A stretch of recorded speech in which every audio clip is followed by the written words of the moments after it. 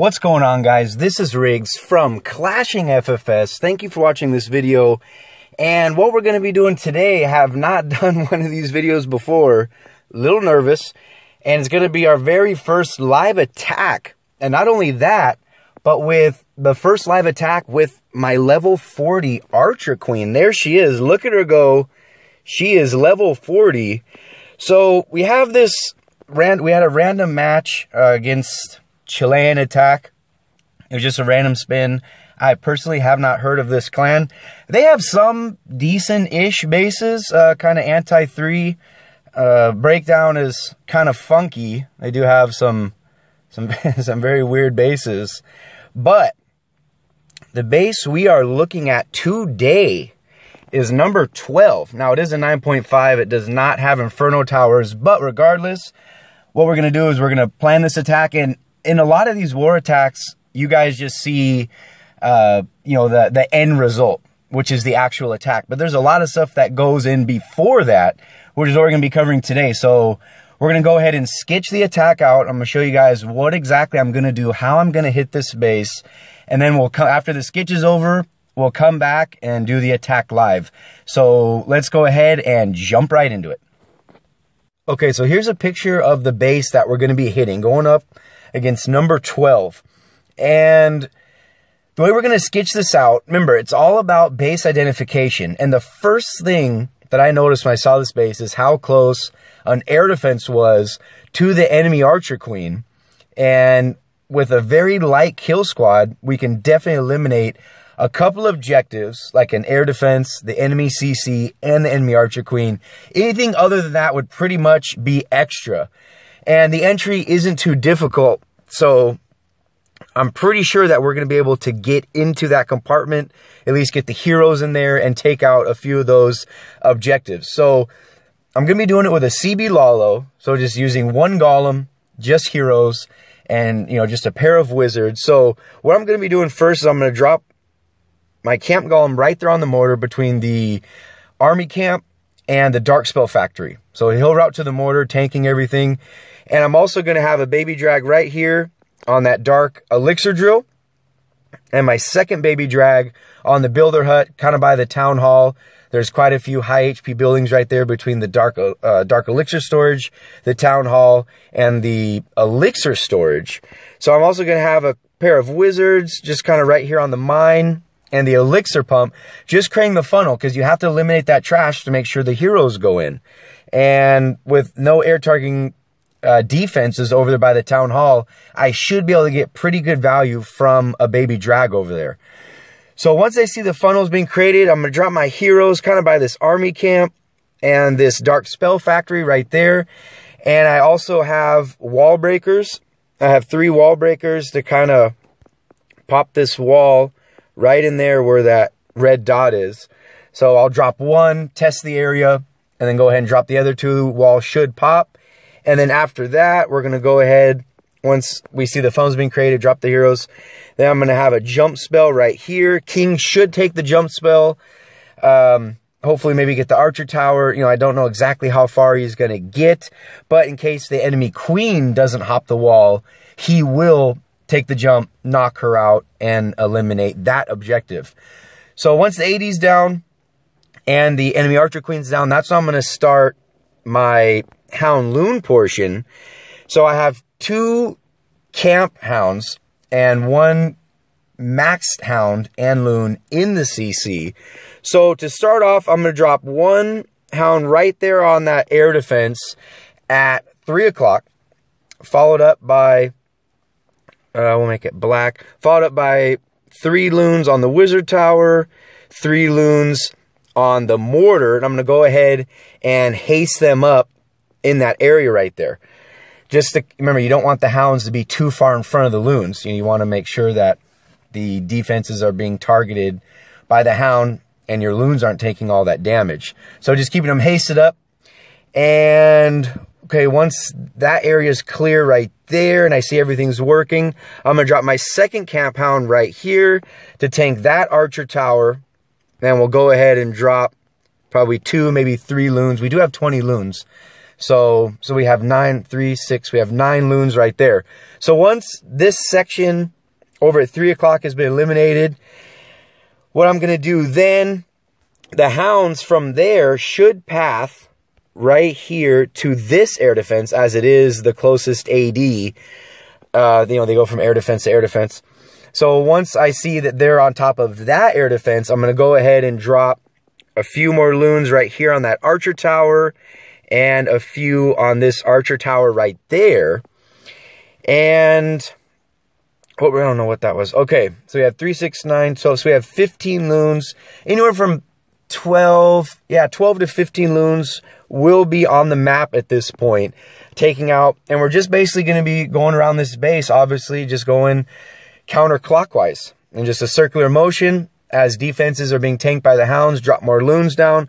Once the AD at 12 o'clock is down, I'm going to go ahead and drop my max hound out of the CC way over here at about 11 o'clock, because there are quite a few air targeting defenses. There's 2 wizard towers, we have an archer tower, and the second expo, that island expo right there. And from there, just going to trickle in a few more loons, probably on this mortar. We'll get a couple on that wizard tower right there. And I should have a few left over, maybe for cleanup. And remember, when you guys are playing these hits, always make sure you check for builder huts. So this base does have a hut at 9 o'clock and 3. And I do have a couple wizards to help with cleanup in case, you know, the pups get wiped out, whatever have you. And while this is all going down, I'm just going to be, I guess we'll just have to use red. So, you know, I'll drop a haste right there, because I do have 6 haste. Probably drop a haste right there. We'll probably haste that group right there. Probably drop another haste right there. And I also have 1 heal. I don't know exactly where the Teslas are. There's only a few places they could be, either in the Island Expo compartments, or they could be inside the core. So I will hang on to that heal and just drop it wherever I see a Tesla farm, if there even is one. And again, I do have some wizards to help out with cleanup. So that's pretty much the plan. We'll go ahead and get right into this and see how this turns out. So that's the sketch. That's just a little bit of the behind the scenes of what we do, how we plan a lot of these attacks. If it's not on voice, a lot of guys are using this sketching method. You know, just helps you break down the base and helps you visualize how certain things will go down. And it really is a big help. But that is enough talking. Let's just go ahead and get right into the live attack. All right, before we go in, what we're going to do now, the attack is sketched out. Before we go in, we always have to check the army count. We're going to make sure we have everything. 3 wall breakers. We got 20 loons. We got wizards for the funnel and for cleanup. A couple baby drags to help with the funnel. Golem, 2 hounds. We got our spells. Always make sure you have those 5 check marks. Those green checks. That means you aren't forgetting anything. Now, we're not forgetting anything. We just got to make sure we're bringing the right stuff. Obviously, both heroes are up. We got our CC, Hound, and Loon, and Poison. So without further ado, let's go ahead. We'll take one more peek at it. Here it is. All right, so we can go Golem, Baby Drag, Funnel right here,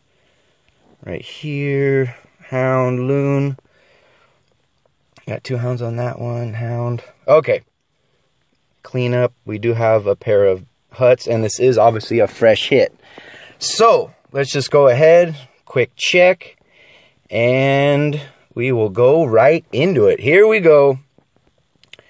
Live attack number 1. So we're going to go Baby Drag right there. Going to go ahead and drop down 1 wizard. There goes our Golem, another wizard. Let's get a Baby Drag right there. Okay, let's see. Let that slowly work. All right, Baby Drag is going to get that elixir storage, so that's really good. All right, so we got that. Get Queen down. King. So now we're going to go ahead. All right, so they also have a Hound Loon coming out. Go ahead and drop down the jump spell. All right, Queen's working. All right, here we go. Let's see. So King should get Queen. She's going to get stuck. Got to get that Loon down. Pop Queen ability. All right, so we did get the air defense and enemy queen. So he's getting tanked. All right, so I'll go 1, 2, 3, 1, 2, 3. Go ahead and haste that.